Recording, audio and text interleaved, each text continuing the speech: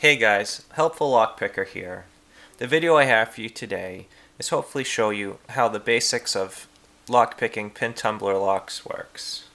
I have a clear acrylic lock to help you visualize what's going on. I want to start off by just showing you a few basics of how the lock works. First of all, you can see that there's 6 driver pins. 1, 2, 3, 4, 5, and 6. They're all under spring pressure. You got a spring pushing them down. 1, 2, 3, 4, 5, 6. And basically what's happening is that these springs will push these driver pins inside this metal plug here.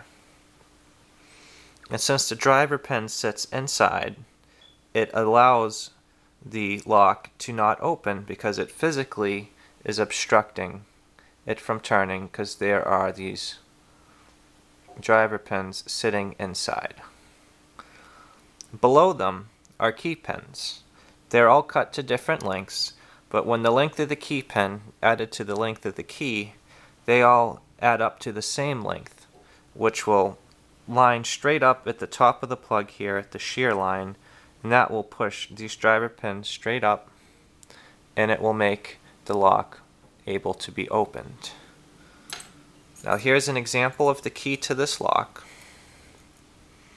So you can see that each key pin corresponds to the cut on the key. Now when I insert the key, you can see that the key pins will push up the driver pins up and out of the way. And now you can turn the lock and it is open.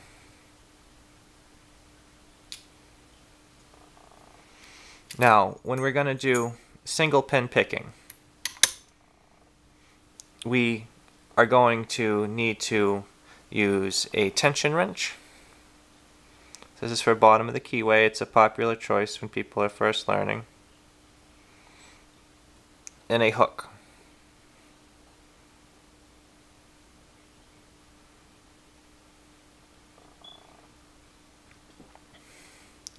How we open the locks is we take advantage of manufacturing tolerances that are not perfect. No lock can have absolute perfect tolerances, so some of these holes don't line up exactly perfectly. And when we apply rotational force to the core using our tension wrench, we are able to lift on each pin, feel the one that's binding, which is the one that feels like it has a little bit more resistance, versus one that feels springy, where it's just the force of the driver pin being pushed down by the spring. And once we're able to set each driver pin to shear, we'll be able to open the lock. And I'll do an example of that for you right now.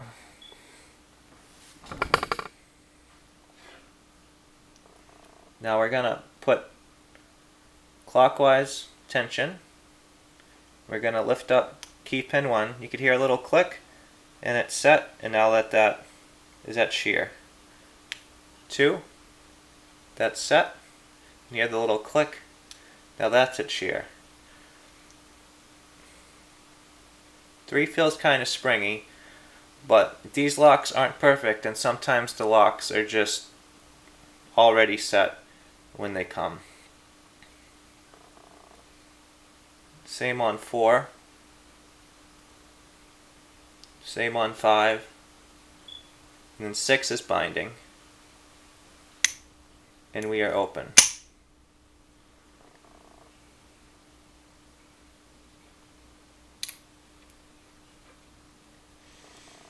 Another popular technique that is used is called zipping.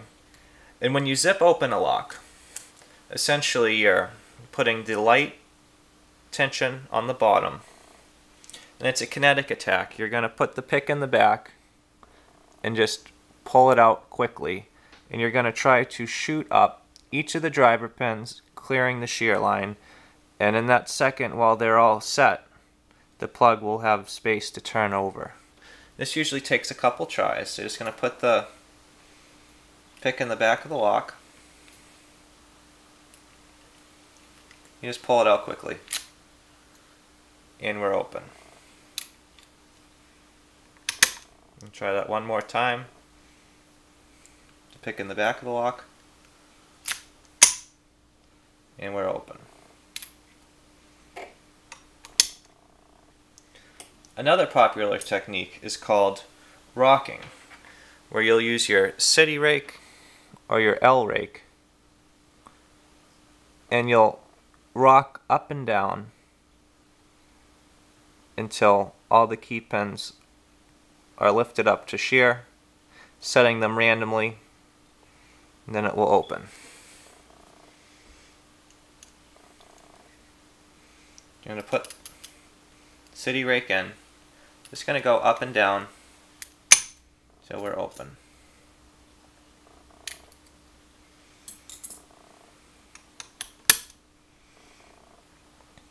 Now the next technique I have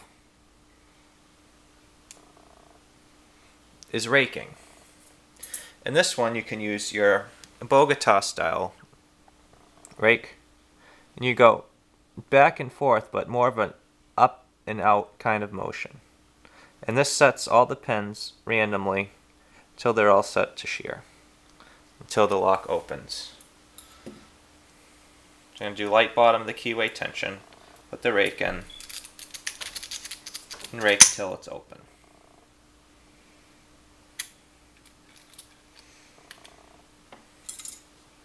These have been some basic techniques on how to open locks. I hope that the visual aid of being able to see the driver pins in action is helpful in your steps to learning how to pick locks. If you have any questions, please feel free to leave comments below, and please subscribe if you'd like to see more videos like this. As always, thank you for checking it out, and I hope everyone has a great day. Thank you.